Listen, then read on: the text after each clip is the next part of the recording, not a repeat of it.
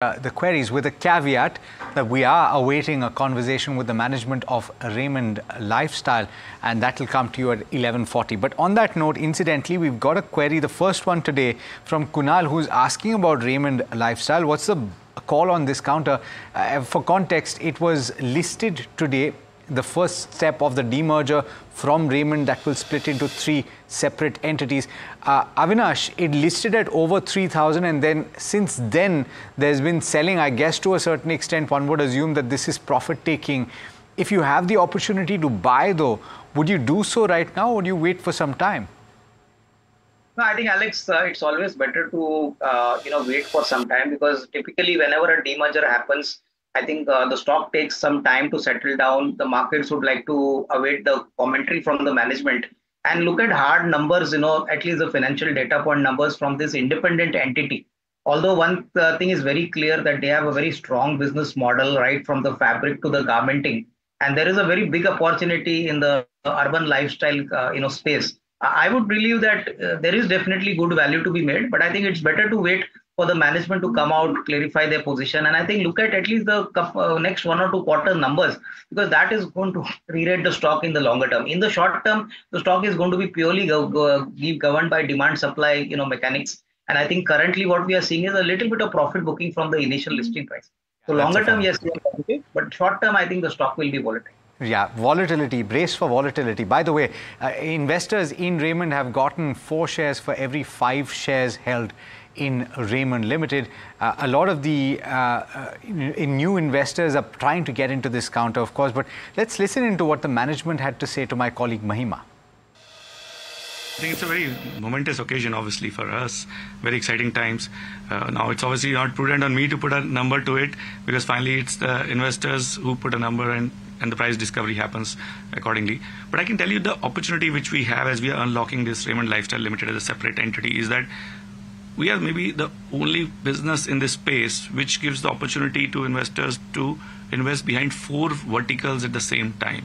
One is a core branded fabric business, which has been there for almost 100 years now.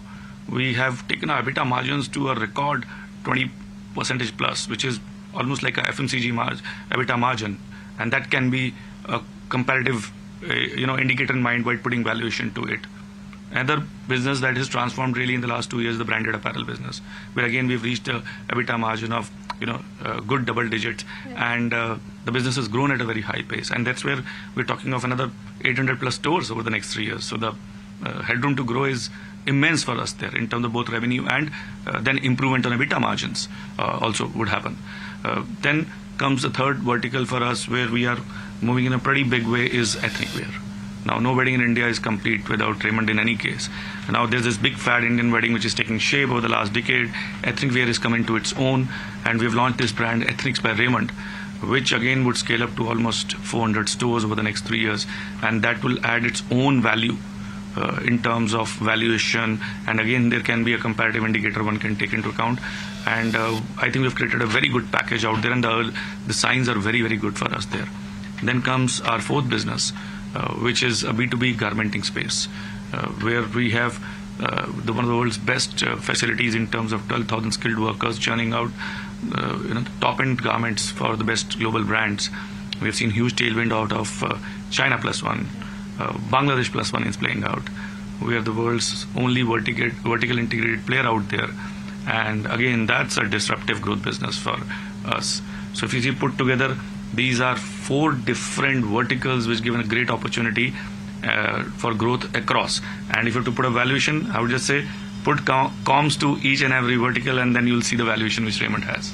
Absolutely. Mr. Katari, you're also going big when it comes to the ethnic wear business. And roughly as per my calculations, the margins stand at 22 to 23% right now. But, the margins can have a lot of headroom when it comes to the ethnic space, even if you compare it to your competitors. So I want to understand that going forward from a long-term perspective, where will the margins go at from this 23% mark to, from a longer-term perspective, let's say by FY28, and what will be the levers exactly?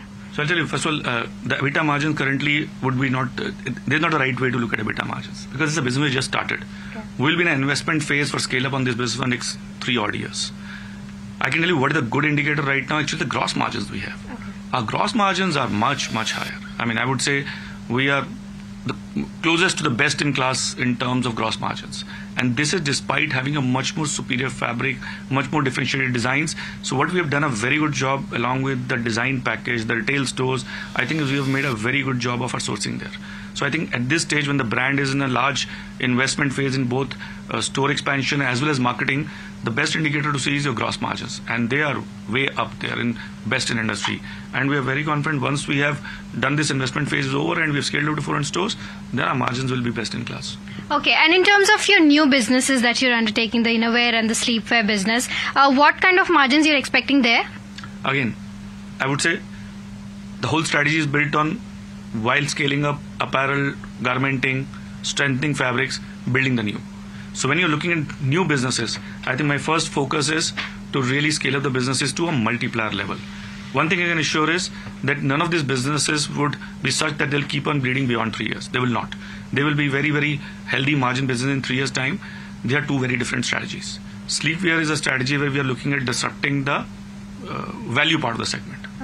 Okay, and there the cost, really the spends would be really more behind distribution and pricing.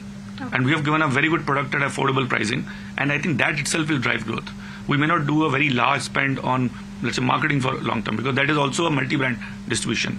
Innerwear would be again a mix of both multi-brand distribution and our own stores. So I think both the businesses, again along with ethnics, building the future vectors of growth, large expansion, we will stabilize, we'll break even in 3 odd years time, and we'll stabilize at very healthy margins. All right, that is the management of Raymond speaking to NDTV Profit.